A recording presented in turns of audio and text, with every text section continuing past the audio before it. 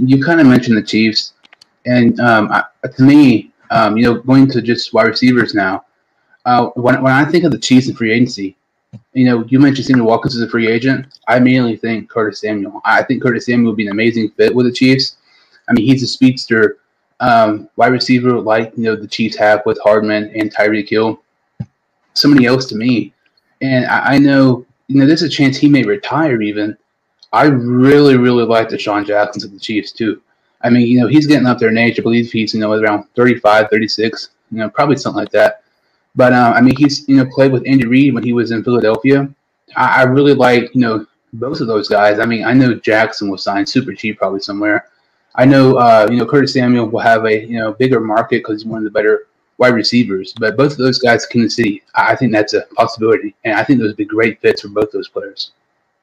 Yeah, for sure. I think Curtis Samuel is probably going to attract one of, if not the biggest market for wide receivers due to the fact that he's not the best wide receiver on the market, but he's going to be probably one of the best value wide receivers. He's not going to be making, Kenny Golladay or Allen Robinson type money. He's not going to be making $20+ million. And we know that only like 3 or 4 teams are really going to be able to pay that player that much money. So, Curtis Samuel's in a very good position because he's set to make around, he's set to make close to around $10 million. He's not going to make a considerable amount of money. And there's a lot of teams that would be willing to offer that to get a wide receiver like Curtis Samuel who can come in and change your team completely. Speaking of the Bengals, I think this is where the Bengals really insert their names into the conversation because we know that, the Bengals, according to what we've heard, are pretty locked in on Penei Sewell, hopefully, in the draft this year. I think there's also a scenario where we see them, maybe look towards adding a wide receiver maybe later on in the draft rather than it being a little bit earlier. So if you want to add a true wide receiver 3, you look towards a guy like Curtis Samuel, who could be a very effective guy for your team, possibly for a pretty solid deal, I think. Again, in other teams I look at, Jacksonville Jaguars need a lot of help on their wide receiver core across from DJ Shark. I think that could be a very good fit for Curtis Samuel, possibly. And maybe even a team like the LA Rams, who are in dire need of a deep threat, according to what they've said. They've been really looking to find a deep threat for their team to complement along with Robert Woods and Cooper Kupp. They just added Matthew Stafford, and I think they've been making a lot of caps moves to try to get more money. I think that getting a guy like a Curtis Samuel, who can be a true deep threat for your team, could be the final factor for your team because you're likely to lose Josh Reynolds in free agency this year. So you really have those 2 main wide receivers in Cooper Kupp and Robert Woods and not much else outside of that. Yeah, I would really like to see Curtis Samuel in Cincinnati. And you mentioned the Rams. The Rams, to me, obviously, there's Kenny Golladay, Marvin Jones, Juju Smith, the most overrated wide receiver in the league. But to me, Golladay and Marvin Jones, I would say more Marvin Jones because, you mentioned the Rams trying to cut some people to get more cap space. Jones makes more sense because he's not going to be nearly as much. I think Marvin Jones could maybe go to the Rams because, he already has familiarity with Stafford. And, Robert Woods and Cooper Kupp is probably one of the most underrated wide receiver duos in the league. And I mentioned Golladay, with Marvin Jones. I think Golladay could possibly go to the Colts. I really like that one. And I think Juju Smith, there's a 0 chance he gets to Pittsburgh, and I'm glad of it. I think it's obvious the Jets. I think it makes so much sense. There's no bigger market than New York. If you're getting that much media traction for no reason at all on commercials and everything like that, with freaking Pittsburgh, I cannot imagine what he's going to get. He's going to be 100 times more annoying when he goes to New York. But I do think it makes a lot of sense because New York doesn't really have that one, star receiver. They have Denzel Mims, who I like a lot. He hurt some this past season.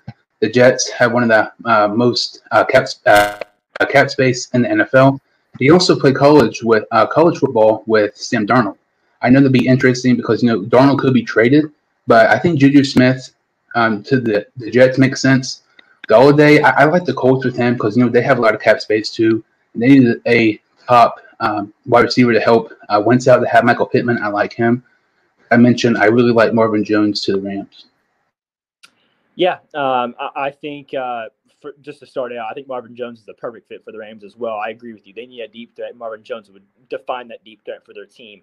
As for Kenny Golladay, Colts, I think, would be a pretty solid fit. They need a true wide receiver 1 for your team, but also a team like the Jacksonville Jaguars, who I already mentioned earlier with Curtis Samuel, who are in need of finding that possibly the number one receiver or a receiver next to DJ Shark would be ideal. And as we know, Jacksonville Jaguars have the most money, most cap space, and they're probably going to be able to offer the biggest contract to Kenny Golladay if they in fact want him. So I think, getting a guy like Kenny Golladay could be a huge boost for Trevor Lawrence. Getting that number one guy like that and possibly trying to build, they already have a pretty solid offensive line now that they've gotten Cam Robinson back. They're not terrible there. And you got Kenny Golladay to match up with other weapons like DJ Shark for that team. You could end up providing a pretty good immediate offensive roster for a guy like Trevor Lawrence. I look at other guys around free agency, like you said, Juju Smith-Schuster. I like the Jets as a good fit there.